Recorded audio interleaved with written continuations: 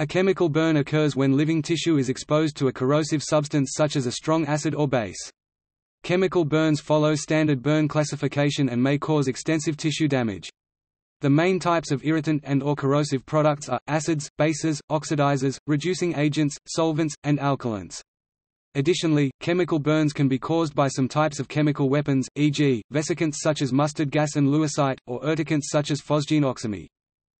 Chemical burns may need no source of heat, occur immediately on contact, not be immediately evident or noticeable, be extremely painful, diffuse into tissue and damage structures under skin without immediately apparent damage to skin surface.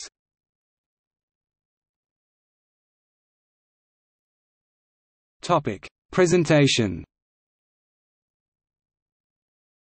The exact symptoms of a chemical burn depend on the chemical involved. Symptoms include itching, bleaching or darkening of skin, burning sensations, trouble breathing, coughing blood and/or tissue necrosis. Common sources of chemical burns include sulfuric acid H2SO4, hydrochloric acid hydrogen chloride, sodium hydroxide NaOH, lime (CaO), silver nitrate silver nitrate, and hydrogen peroxide H2O2. Effects depend on the substance. Hydrogen peroxide removes a bleached layer of skin, while nitric acid causes a characteristic color change to yellow in the skin, and silver nitrate produces noticeable black stains. Chemical burns may occur through direct contact on body surfaces, including skin and eyes, via inhalation, and/or by ingestion. Lipophilic substances that diffuse efficiently in human tissue, e.g., hydrofluoric acid, sulfur mustard, and dimethyl sulfate, may not react immediately, but instead produce the burns and inflammation hours after the contact. Chemical fabrication, mining, medicine, and related professional fields are examples of occupations where chemical burns may occur. Hydrofluoric acid leaches into the bloodstream and reacts with calcium and magnesium, and the resulting salts can cause cardiac arrest after eating through skin.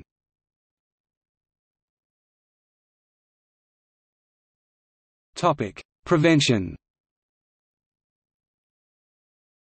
In Belgium, the Conseil supérieur de la santé gives a scientific advisory report on public health policy. The Superior Health Council of Belgium provides an overview of products that are authorized in Belgium for consumer use and that contain caustic substances, as well as of the risks linked to exposure to these products. This report aims at suggesting protection measures for the consumers, and formulates recommendations that apply to the different stages of the chain, which begins with the formulation of the product, followed by its regulation, marketing, application and post-application, and ends with its monitoring.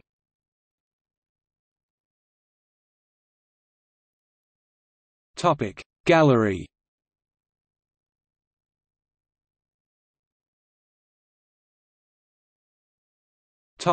See also: acid throwing.